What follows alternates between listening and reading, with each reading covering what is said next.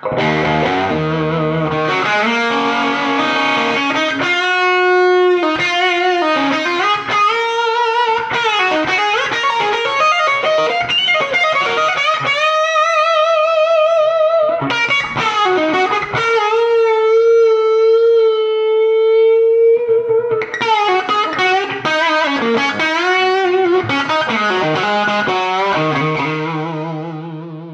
everybody, welcome back and thank you so much for being here. Today we are finally going to take a look at all of the repairs done to my 1958 Gibson Les Paul Special, and honestly some of the work is so good that most people would probably not be able to tell anything was done. So I think you guys are going to enjoy it, hopefully. If nothing else, even if you're not into, guitar or vintage guitars, you can appreciate the level of craftsmanship and attention to detail that went into repairing and restoring this guitar while still trying to maintain the originality and the patina of this thing, because it's just absolutely insane. Today we're going to go into detail on how the electronics were fixed. When I bought the guitar, they were barely hanging on, and if you haven't seen the other videos in the series, I'll link those down below. You can go listen to me play the guitar for the first time straight from Goodwill. But the pickups had to be completely rebuilt using the original components, which is really cool.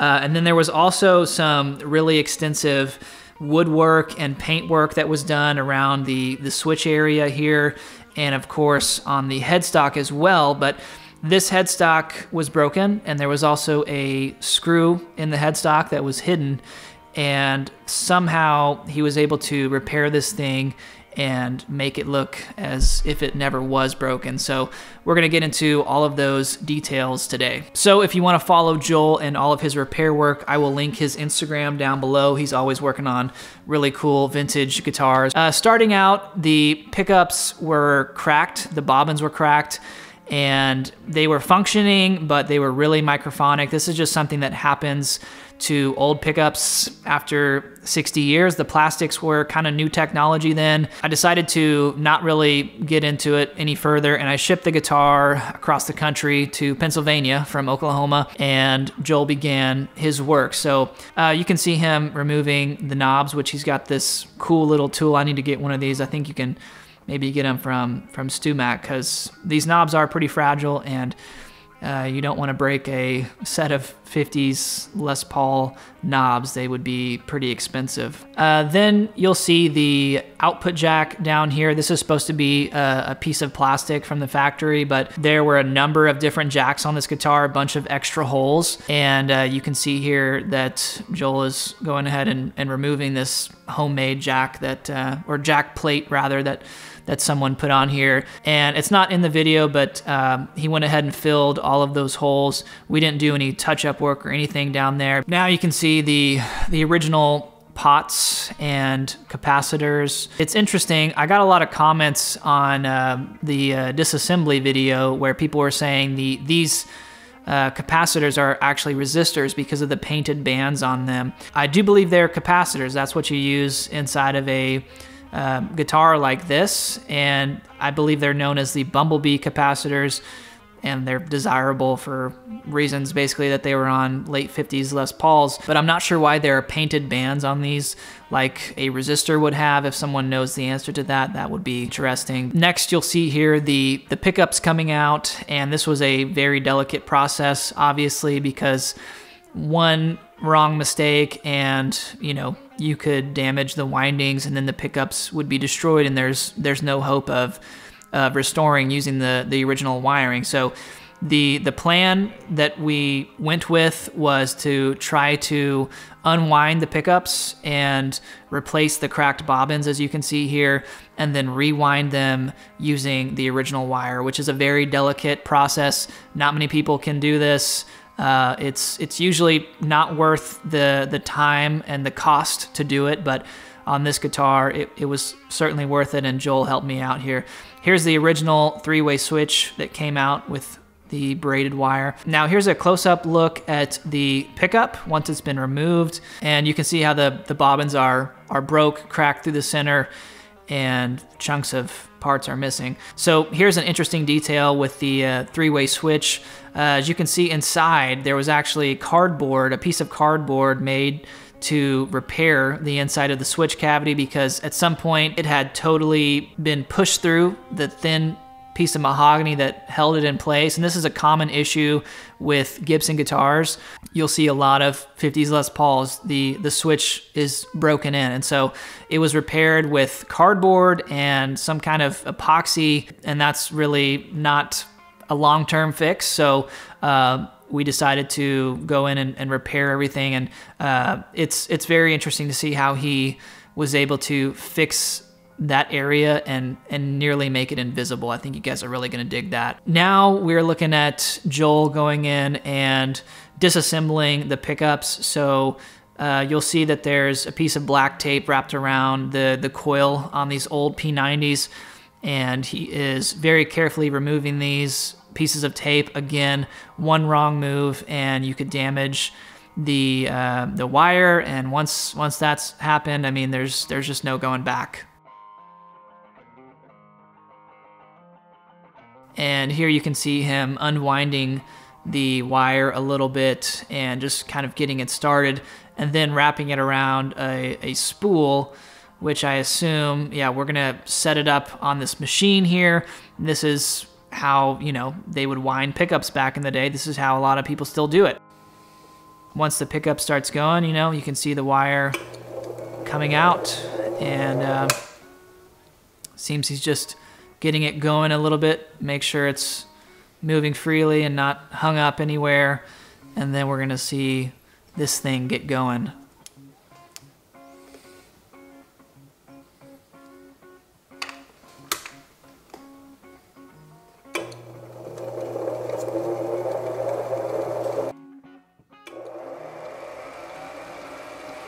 As far as I know, this would be really similar to the machines used back in the day by Fender and Gibson, and when people talk about they were scatter wound by hand, this is what they're talking about. So, I mean, that thing is just flying, and Joel's just threading the needle there. So moving on here, he's got the pickups rewired using the original wire.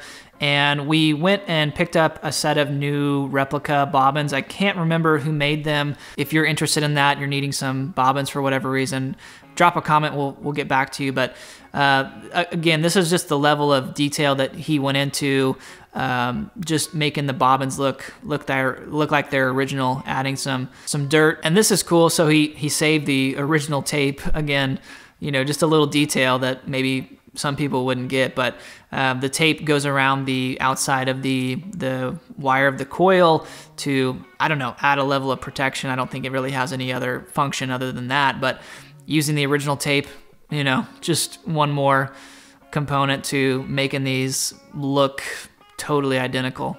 And now we've got the remaining components to the P90s, which is the base plate, and that looks like some kind of bar magnet of some type. I'm not an expert on how P90s are manufactured, so some of you will know better than I, but all of these original components put back into place. These pickups are literally identical to how they were originally, except for the piece of plastic bobbin that broke. You know, sonically, I can't tell any difference to how they sounded before. They sound better than they did before, honestly, because before they were pretty much unusable. They were microphonic, and also the bridge to the neck pickup, they were not balanced. So the neck pickup was much louder than the bridge. Just more assembly on the P90, getting the base plate secured there to the bobbin. Then you have the two leads there that will be wired in place using the original lead. And he's gonna attach this ground. And there's the original braided lead wire to the pickup being attached to the base plate and then soldered in place there as well. And then there's some heat shrink tubing over the exposed wire because you don't want that to contact anything, obviously. Then the original pickups had a little piece of masking tape on the outside of that, And what I found kind of interesting is that Joel has a little test bed going here of different stains to match the original piece of masking tape, as you can see there. And he finally gets the right color and then matches the tape. So, I mean, it's just like a little detail that most people probably wouldn't go to that level, and no one's ever going to see this again. So, I don't know. I just found that interesting that Joel went to that extreme with it. And then here is the final product from the outside, but as you can see, it looks totally factory. Nobody could tell the difference.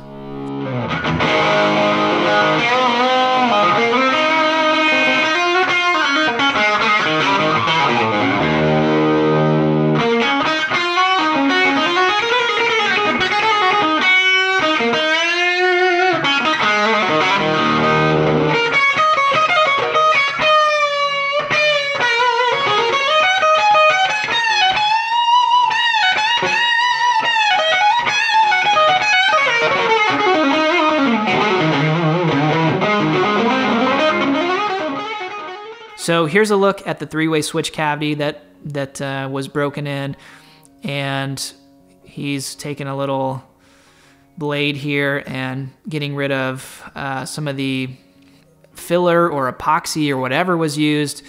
It was definitely nasty stuff, and he's just continuing to use a few different tools to remove that material. Then we're back with some masking tape on the front side. Side note, you can see under the pickguard, which people were oddly upset that I didn't remove the pickguard of this guitar to see what was underneath, but as you can see, there's nothing there but just, you know, 60 years of dirt. And here Joel is mixing up a filler to use to repair the underside of the three-way switch cavity, and this is a simple but stable solution to repair this area, and certainly will be better than the cardboard that was used previously. Here he's using a scraper to take off the top layer of the epoxy that was used to repair this area. This is just getting the repair ready for paint.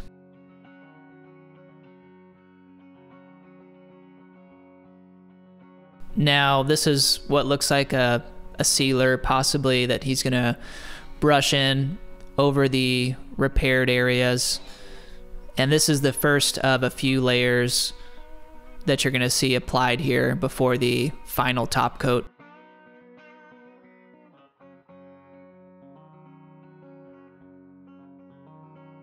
Now this is a solid color of paint, possibly, that is being brushed in specifically over the repaired areas. And I think ultimately this is just being used to hide everything, because the original color of TV yellow is actually translucent, but you obviously don't want this repair coming through the finish. So I think this is gonna hide everything pretty well. Unfortunately, we don't have footage of Joel in the booth spraying this area or airbrushing it, but it looks like he matched the nitrocellulose lacquer very closely, which was probably hard to do because it's no longer TV yellow. It's really a bronze brown color. It almost looks like an aged gold top in some ways, but what's so cool is you can see him brushing in and painting in the mahogany grain lines over top, and this is what's gonna blend in the repair and make it nearly invisible.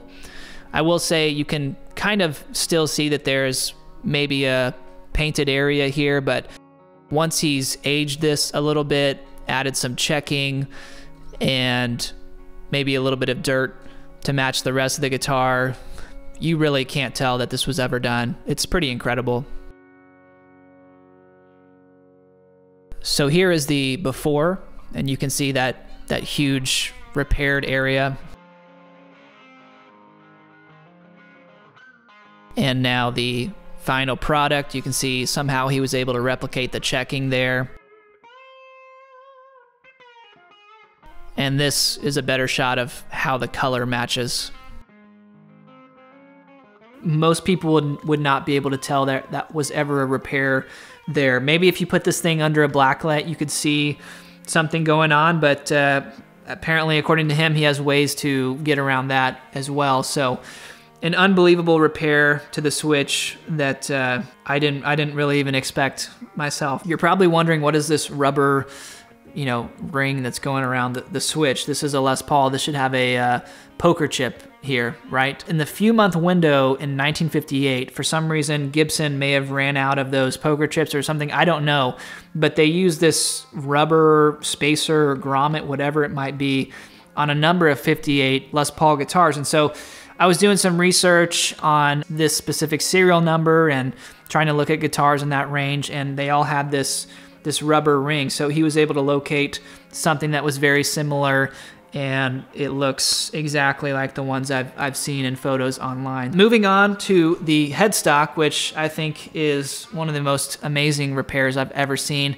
Hopefully you guys are still watching and enjoying this with me. I'd love to hear from you guys what you thought about all these repairs. If you think we did the right thing or maybe not. I don't know. Whatever your opinion is, that's all cool, man. But you can see the headstock originally had a very nice crack going through it, typical Gibson guitar with the broken headstock, and that's what makes it authentic. And then Joel started digging into it, as you can see here, to find that it was hiding a flathead screw in the headstock. Yeah, that's pretty unbelievable. So from here, basically, he removed the screw, and he's getting this area ready to be doweled, I suppose. There's a dowel or a plug, whichever one it is, but it looks to me like he filled this area with glue, and then he used a maple dowel, which any wood could be used here. Probably you want to use something stronger than mahogany, which I would assume is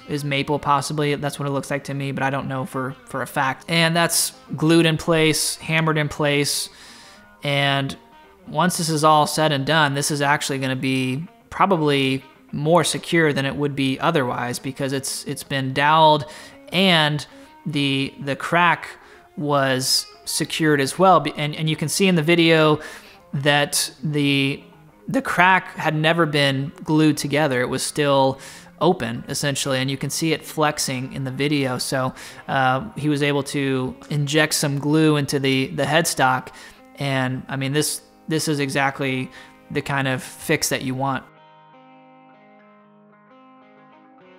So here he's just taking off the top of this maple dowel and getting the area ready for the next part, which is going to be a piece of mahogany that's specially cut to go with the grain and be blended in with everything else.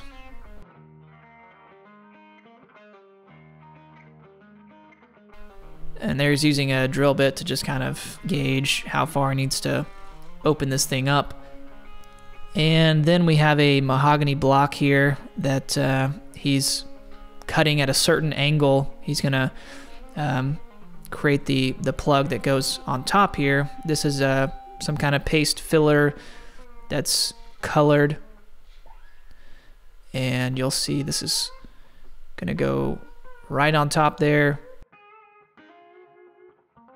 and the filler is just gonna fill in all those gaps.